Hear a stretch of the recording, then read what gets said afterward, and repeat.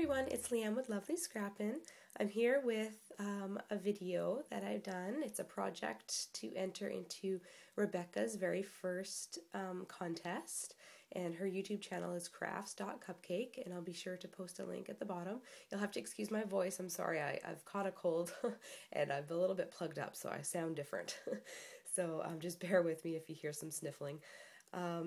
So in this project, the requirement was to use one thing recycled, and it could be anything recycled, and the project could be anything.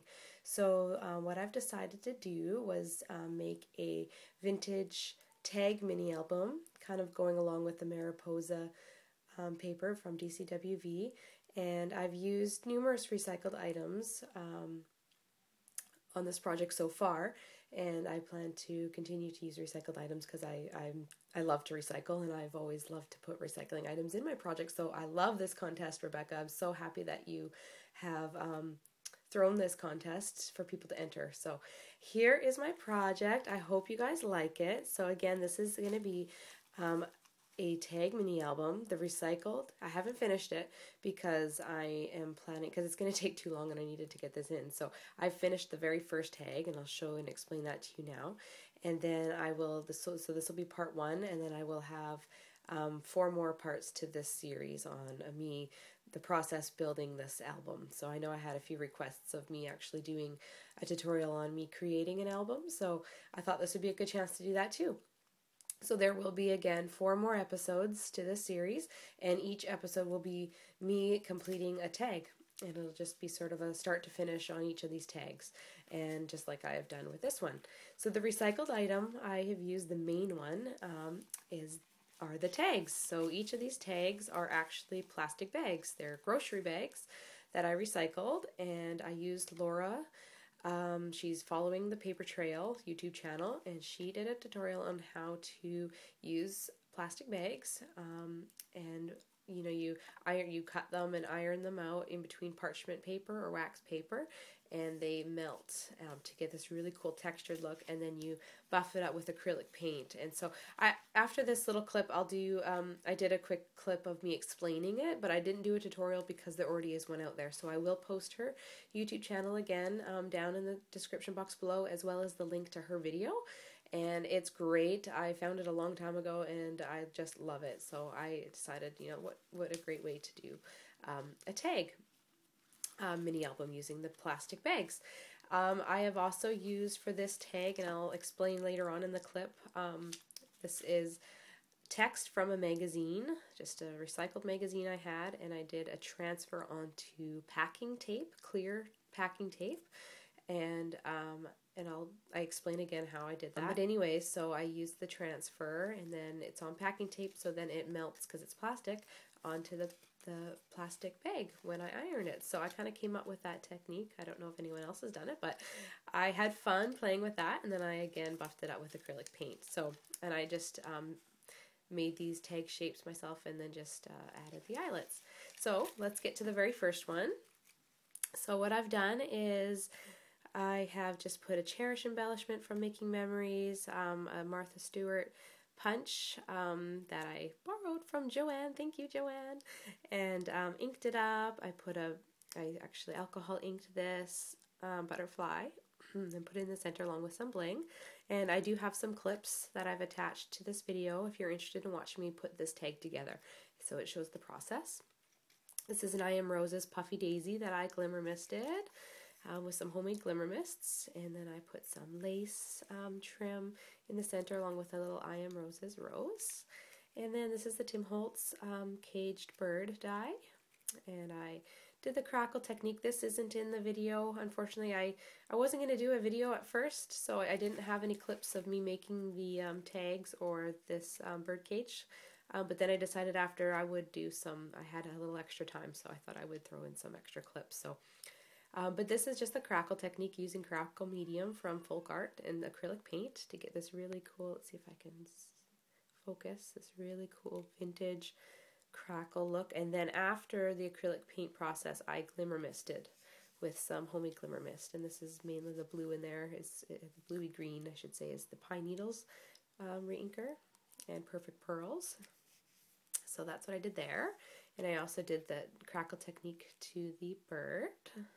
And then I added some fibers for the branch, sort of like a nest that the bird is sitting on. And added eyelets, and then made these little bead charms to hang from there using some jump rings. And then added some bling and some pearls along there. This flourish is also from the Tim Holtz Alteration die set. It's Elegant Flourishes, and I did a separate tutorial, just put some of the clips together as a separate tutorial because I really like how I did this technique. I kind of came up with it as I was playing around, and I really love the rustic vintage faux metal look that it gave me. So watch out for my separate tutorial on how I've done that. Kind of explains a little bit better. And then the back, the paper in the back is just some from the DCWV Mariposa collection that I cut out.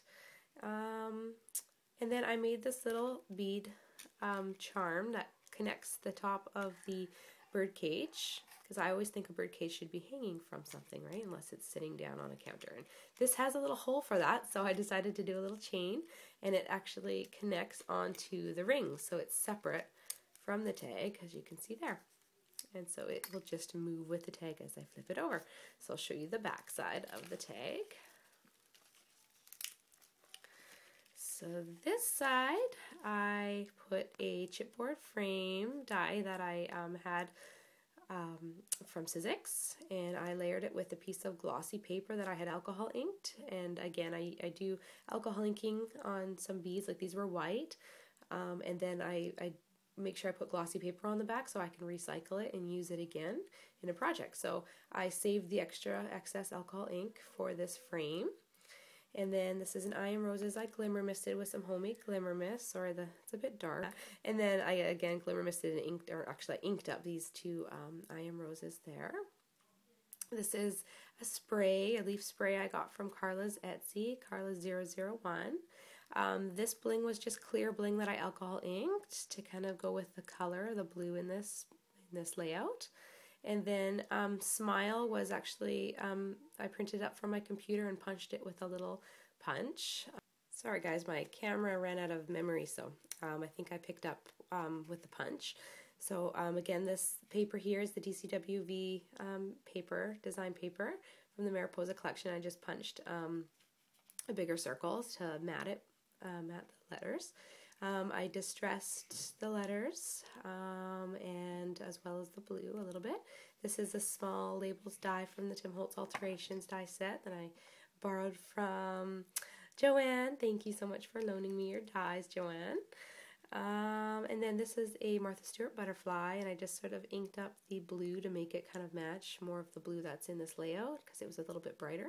And I inked it up a little bit with walnut distress ink. I think I used Vintage Photo on here and walnut on here. I can't quite remember all of them, but it'll show you in the video anyway. And then here is some trim from Frog Feathers, and then this here is the flat back white pearls I got from Carla's Etsy that I just alcohol inked the gold and the caramel color. So I think I covered all of that. I think so. So anyways, you guys, that is my project entry. I hope you guys like it. Please leave a comment and give me a thumbs up to help me with my chances of winning. This is my first contest I've entered. I'm a little nervous, but I hope that everybody likes it. And I hope you stick with my series that I'm going to put out to finish the rest of the 4 tags. Thanks everybody for watching. Please continue watching to see how I put this together if you're interested, and then some clips, some photos at the end of some close-ups of the project. Thanks again for watching, everybody. Take care. Bye. Hey everyone. Okay, so here are my tags after I have painted them and got them to the color I want. Again, so I used plastic bag technique from Laura. I'd follow the paper trail, and I'll post a link to that video down below. And what you get is pretty much after your plastic bag is melted, you are just going to get what looks like this. Well, I had trimmed it up nicely to the size I wanted, and then I just made my own tag by just snipping the corners and then using the one I snipped first as a template for the remaining 5. or 4 tags, sorry. And then I just did the same technique that Laura shows with the acrylic paint, and I just chose the acrylic paint colors I wanted. You squish it in there really good, and then you wipe it off with a paper towel, and you do it again and again till you get the look that you want, and with multiple colors. So this is like a brown and maroon kind of a color. And then the back side, one side is always a little more rough and wrinkled, and then the other side is usually more smooth. That's what I found when I made these anyway. So anyway, I played with different colors, and then I just stuck a big eyelet in there for the tag, and then they'll all be joined with a big ring, but this is just sort of an idea of what they look like before I decorate them. And I tried to stick with the color theme of the Mariposa papers by DCWV. This is a nice gold one. I like how that one turned out. And then this one here, I kind of combined 2 different techniques into one to kind of make my own sort of a really cool transfer of text from a magazine onto packing tape, and then melted that onto the plastic bag to get this look, and then buffed it up. So I know there's just a million videos on magazine image transfer onto packing tape to make like a transparency that look like, let me just show you a few I did. These are just examples, just images from a magazine page. So for instance, this is just one of my nursing magazines. So say you wanted this image, you would just snip it out of your magazine. You take just regular packing tape, clear packing tape that you'd, pack up your boxes in, and you take a piece and lay it over the image so it's nice and flat. Take your bone folder, smooth it over nicely, and then you're going to trim off any excess tape, and then you're going to soak it in just a bowl of water for about 45 seconds, and then you're just going to peel off the magazine paper, and then what's left is the image, a very faint sort of a view of the image that was on the magazine picture that you had snipped out. So that's what I did with this. I did it, this is the negative after I peeled off the paper. This was kind of cool, so I kept it. A little bit of the text left on the actual magazine page, and then the rest went onto the tape.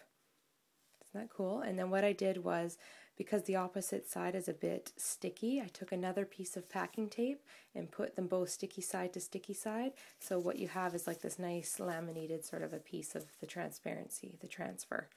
So then all I did was I just took the pieces of the script that I got from the magazine, took my piece of melted plastic bag that was already done, and then all I did was just line them up how I wanted, put them between 2 pieces of parchment paper. I don't like to use wax because I found the wax paper transferred onto it a little bit and left a bit of a film and also stuck to it quite a bit, and it was just harder to separate from the paper. So I use parchment paper, and then just take your hot iron, like your clothing iron to iron your clothes, and just on low heat, just melt it on there. So you'll end up getting this. So the transparency will melt right onto the plastic bag. Shows really good results. I really like this technique. I had a lot of fun playing with it, and ended up using a recycled plastic bag, recycled magazine with some packing tape, and made it into something really cool, which is this tag here. So guys, that's just sort of a quick tip. If you have any questions, I know I just sort of quickly went through it and I tried to explain it as best as I could, but really all you have to do is just refer to Laura's video on how she melted her plastic bags to get these pages, and she painted them too and explained how to do that. And then just search, I don't know, I never did save a video, and I don't remember where I saw it from, but there are lots of videos on how to do magazine transfers onto tape. So just search on YouTube and you'll find something. If I get a lot of requests for people who really want me to show how I did this, I can. Just let me know if you're interested. Otherwise, yeah, just refer to the videos I mentioned. So I'm going to go on and decorate these. So hang in there, guys, and I'll put together a few more clips of me constructing this mini album. Thanks for watching.